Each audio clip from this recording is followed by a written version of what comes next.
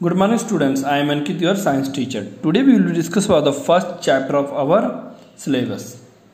And chapter name is Some Basic Concept of Chemistry. Firstly, what is chemistry? Chemistry is a science of molecule. Means आप chemistry में आप जो भी पढ़ोगे वो related to होगा molecules, ions और atom. ठीक है बेटा, पहले तो आप ये समझ लो कि एटम्स और मॉलिक्यूल्स में डिफरेंस क्या होता है। ठीक है बेटा, अगर बेटा हम डिस्कस करेंगे एटम, मान लो कोई सिंगल चीज हो, ठीक है ना, मान लो ए है, सिंगल है, तो इसे हम बोलेंगे बेटा एटम।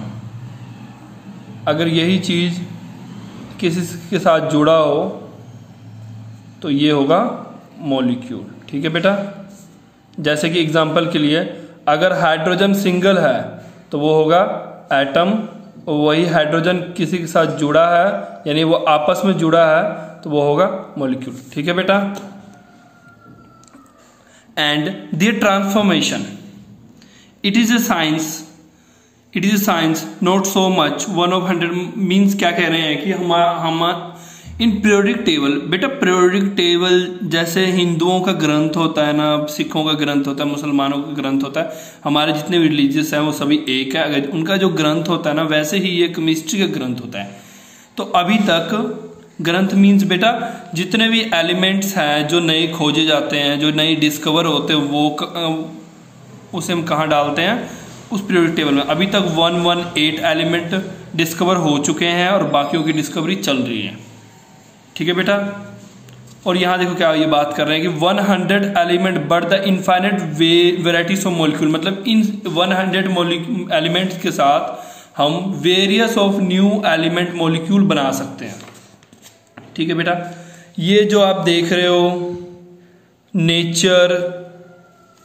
नेचर ऑफ मैटर, ये बेटा 9th क्लास में आपने पढ़ा, 9th और 10th में, तो मैं आपको अभी ये नहीं दोबारा रिपीट कराने वाला हूं। तो इसके लिए आप बेटा 9th क्लास की बुक पढ़ लेना, स्टेट ऑफ मैटर वाला। तो ये अगर पढ़ लोगे तो बेटा थोड़ा इजी रहेगा समझना कि अब देखो उस चैप्टर में क्या था, सॉल्यूट क्या होता है, सॉल्वेंट क्या होता है, मॉलिक्यूल क्या होता है, मिक्सचर क्या होता है, कितने तरह के मिक्सचर होते हैं। ठीक है ना, अब ये स्टेट्स ऑफ मैटर क्या होता है, लिक्विड, सॉलिड, गैसेस। ठीक है बेटा, वो एक बार आप रीड कर लेना, क्योंकि केमिस्ट्री में जो ये हम चैप्टर शुरू कर रहे हैं बेटा, इन चैप्टर में वो वर्ड्स आपको हर जगह दिखेंगे। तो अगर आपने किया होगा वो तो आपके लिए इजी और मेरे लिए भी इजी रहेगा समझाना। ठीक है बेटा, जैसे कि यहाँ देखो प्रॉपर्टीज ऑफ मैटर, तो एक बार आप उसे 9th की बुक खोल के रिवाइज कराना। फर्स्टली बेटा हम थोड़े बेसिक कंसेप्ट ही करेंगे कि मास क्या होता है, वॉल्यूम क्या होता है, डेंसिटी क्या होता है, टेम्परेचर क्या होता है। फर्स्टली व्हाट इज मास और वेट।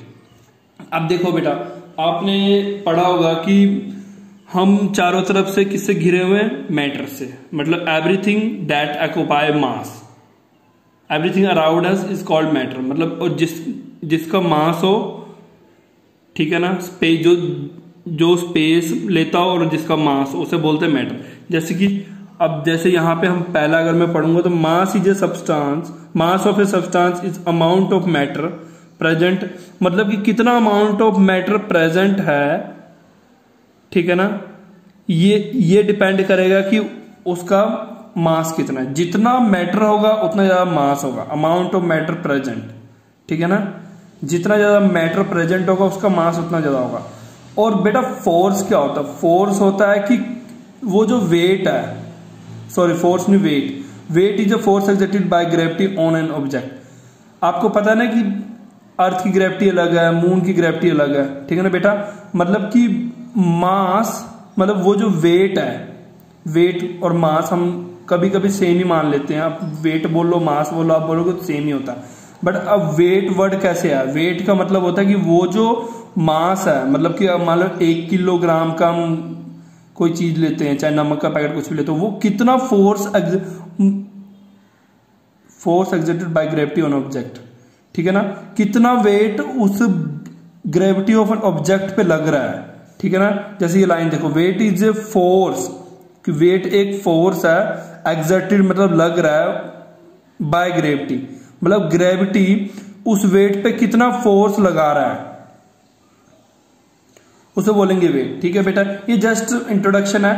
और आपने कॉपी में कितना लिखा है वो डिपेंड करता है कि मैंने जितना अंडरलाइन किया ना अपने कॉपी में सिर्फ वो इतना ही लिखना है। एंड मैं इसकी पिक भेज दूंगा आपको, साथ के साथ आपने नोट्स बनाने शुरू कर देने नीट एंड क्लीन। आपके पास रफ कॉपी है, रफ कॉपी में बनाओ, फेयर है, फेयर में बनाओ।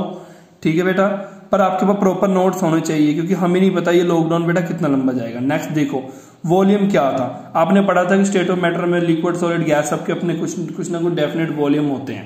ठीक है ना। Volume has a unit of length, मतलब कोई भी स्टेट ऑफ मैटर है, कोई भी चीज है, वो कितना एरिया ले रहा है उसको बोलेंगे वॉल्यूम। और इसका यूनिट क्या है, मीटर क्यूब। ठीक है ना। नेक्स्ट पढ़ते हैं बेटा डेंसिटी। डेंसिटी क्या होता है, मतलब वो कितना गाढ़ा है। ठीक है ना बेटा। डेंसिटी होता है मास अपॉन वॉल्यूम, कितना मास है उस वॉल्यूम के अंदर।